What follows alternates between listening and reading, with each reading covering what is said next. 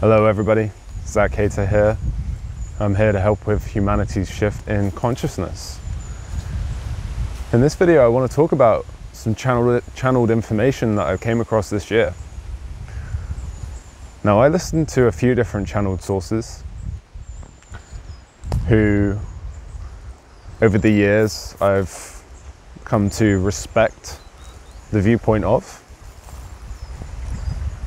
Of course, never putting that viewpoint above my own, always realizing my own truth first and foremost, and questioning everything that I come across in terms of information.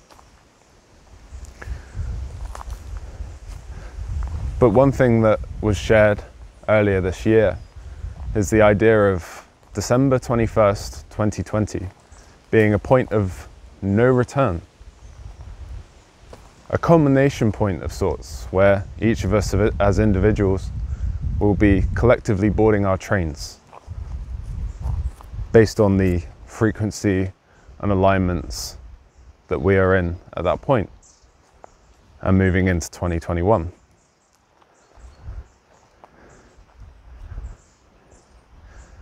And what I've found recently for myself personally is I was made aware when I had a one-to-one channeling session of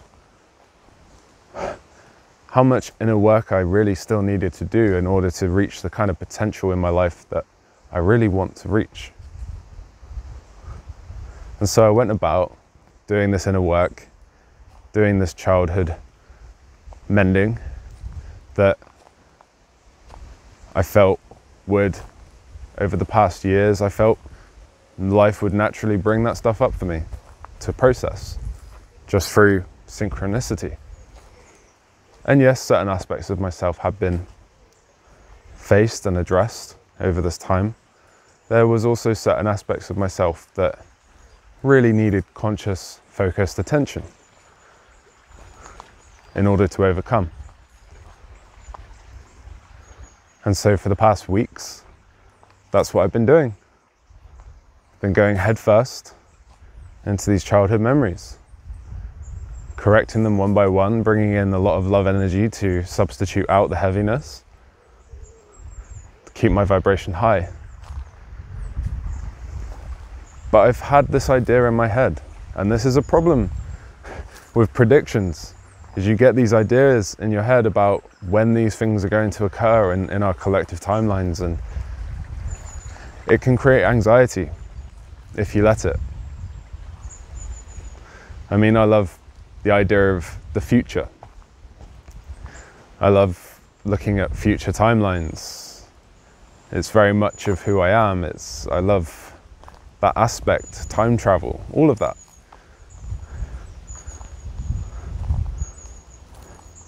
And I don't mean to scare anybody when I say about, oh, the point of no return at the end of this year.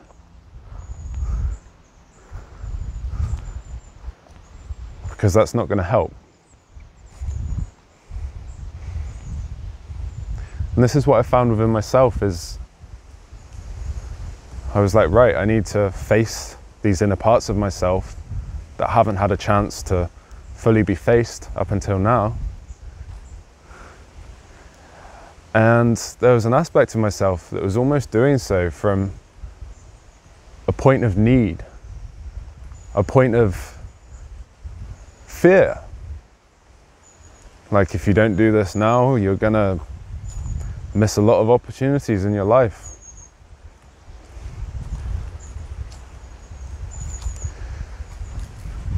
And so I found myself almost trying to rush my healing process. Like, right, that memory's been sorted, I can now move on to the next one, bring in more love energy and keep going like that. But what I've found is that there needs to be a balance. There needs to be that kind of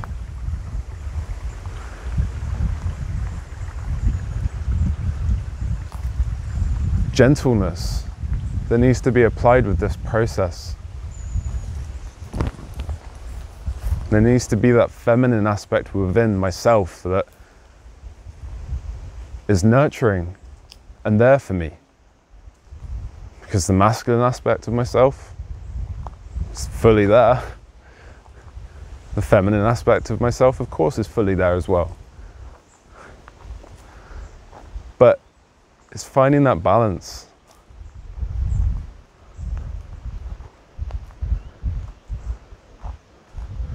It's so important.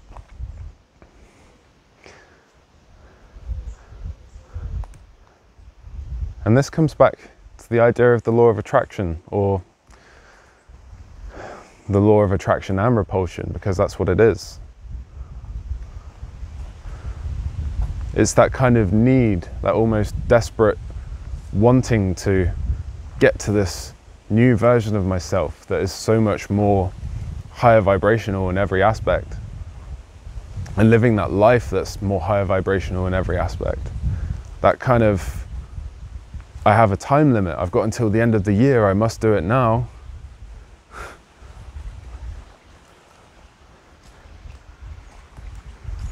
It's actually pushed me, in a way, further away from realizing and actualizing this new vibration of myself. So that's how it works. If you feel like you need something so desperately, you're actually going to push it away.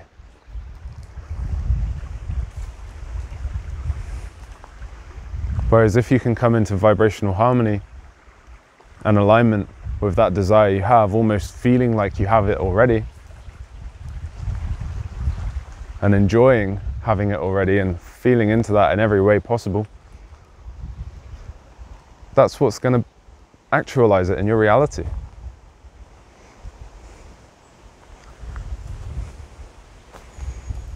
And I have a lot of time on my hands now.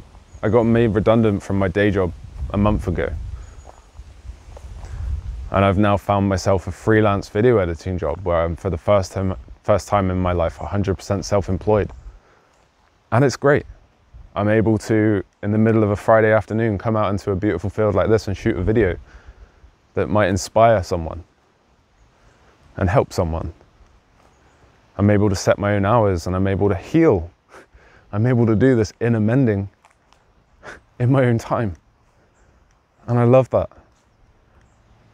So what's the rush now? What's the pressure? I realized the pressure I was creating for myself. And that pressure was the exact thing that was pushing me further away from where I wanted to be. So I'm at peace now. I'm completely at peace, and it's so liberating. It really is. It's fantastic. Because I want to help more people. I want to have an impact. I want to be that influencer, that leader who I naturally am. But more realized, more actualized. Making more videos like this. Having no resistance to it, having no insecurity in doing so. And a big part of that is just making these, of course, and doing this inner work. And the more I do this inner work, the more I'm coming into alignment with that aspect of myself, and it's beautiful. It's fantastic. And I wish the same for everybody else. Because we can all do this inner work, and we can all come into alignment with what brings us joy.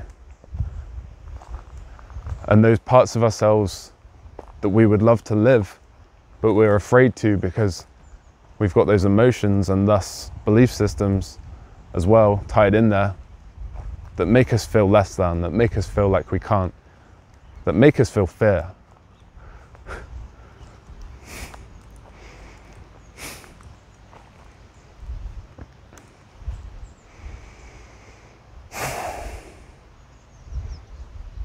So,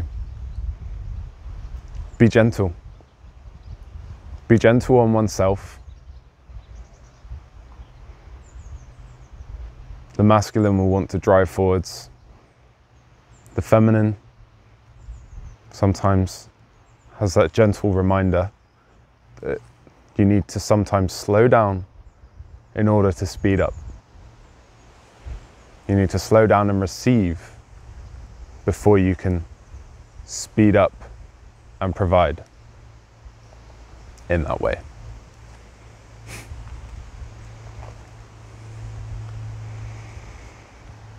Thank you so much for watching. So much love to you all.